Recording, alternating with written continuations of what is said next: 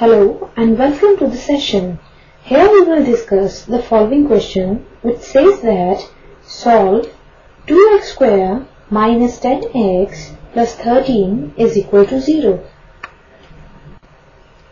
Now, before starting the solution of this question, we should know the formula for finding out the roots of the quadratic equation. Now we know that standard form of quadratic equation is ax square plus bx plus c is equal to 0, where a, b and c are the constants and a is not equal to 0.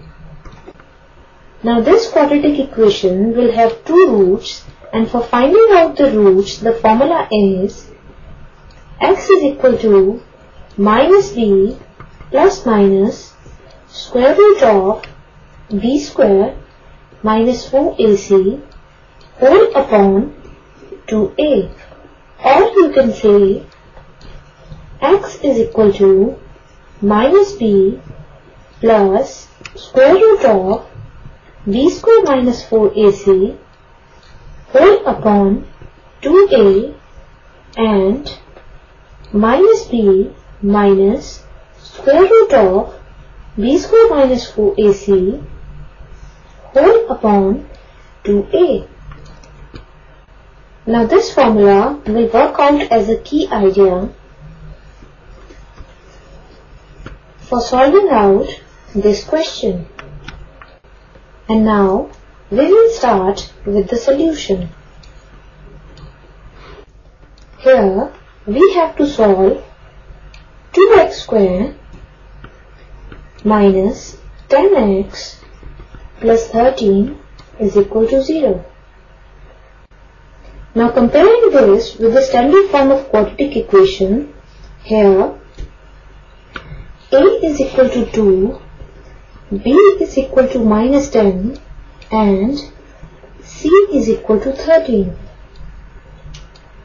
Now for finding out the roots, we will use the formula which is given in the key idea.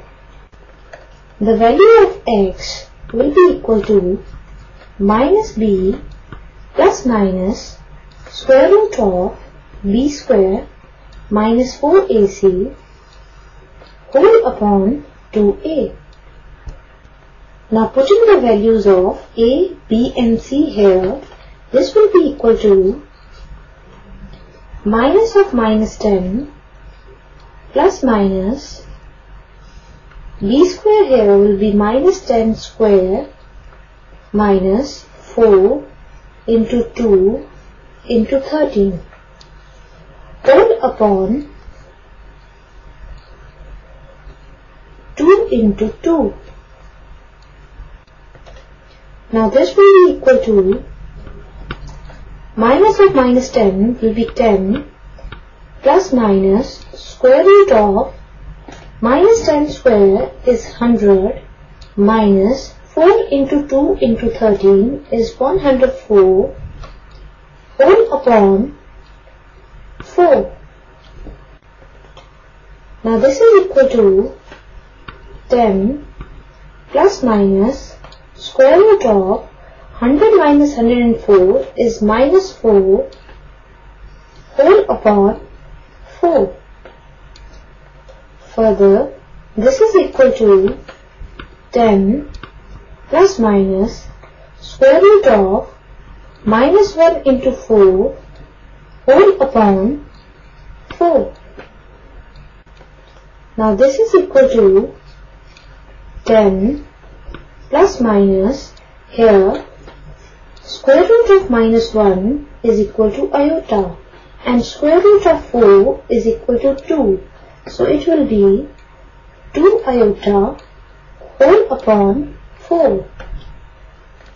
Now this will be equal to, taking 2 common inside, it will be 5 plus minus iota whole upon 4. Now 2 into 2 is 4, so this will be equal to 5 plus minus iota whole upon 2. Hence,